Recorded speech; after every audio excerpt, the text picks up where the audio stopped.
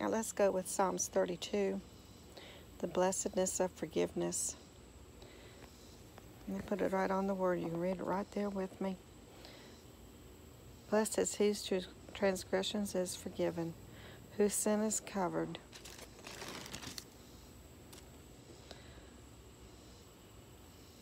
It's hard to read it through the TV screen or the telephone screen here. Blessed is the man unto whom the Lord imputes not iniquity, and in whose spirit there is no guile.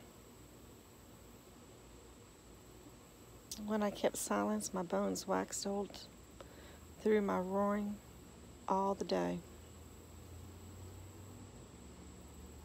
Go to verse 4. For day and night your hand was heavy upon me.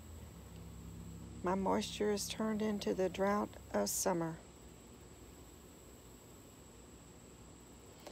Go to verse 5. I acknowledge my sin unto you, and my iniquity have I not hid. I said, I will confess my transgressions unto the Lord, and you forgave the iniquity of my sin. Verse 6. For this shall everyone who is godly pray unto you in a time when you may be found. Surely in the floods of great waters they shall not come near unto him. Verse 7. You are my hiding place. You shall preserve me from trouble. You shall compass me about with songs of deliverance. Verse 8. I will instruct you and teach you in the ways which you shall go. I will guide you with my eye.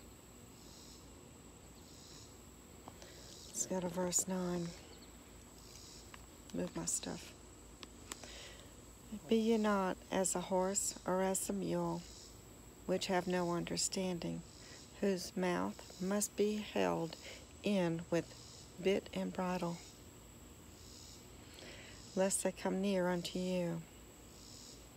In verse 10, many sorrows shall be to the wicked, but he who trusts in the Lord, mercy shall compass with him. In verse 11, be glad in the Lord, rejoice, ye righteous, and shout for joy, all ye who are upright in heart.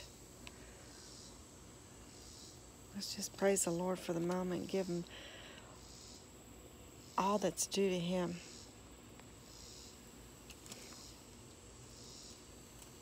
To know that we are the righteousness of the Lord. In him we can trust him.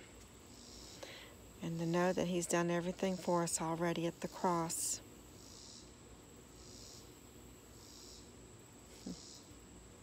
A righteous man.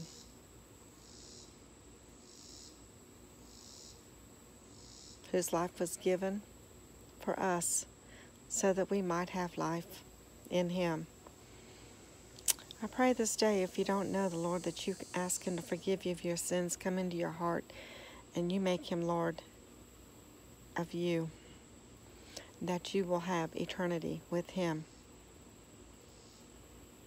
From the very second you say, yes, Lord, I receive you as my Lord and my Savior. In Jesus' name. Father God, if there's anybody who needs prayer for healing of any sorts, heal them from the top of their head to the soles of their feet. Make them whole, complete. All sickness, disease, and all assignments be broken off of them right now in Jesus' name. Amen. God bless you. If you find you're having difficulties this day getting through the day, keep praising the Lord. These strongholds will be broken off you. Continue to take one step in front of the next, and you'll get to the other side. Put your faith, your hope in Jesus. He is the only true and one way to get to heaven. You have a blessed day now, and let's rejoice in the Lord. Be glad in the Lord, and shout for joy, all ye who are upright in heart. Love y'all. Have a blessed day. Amen.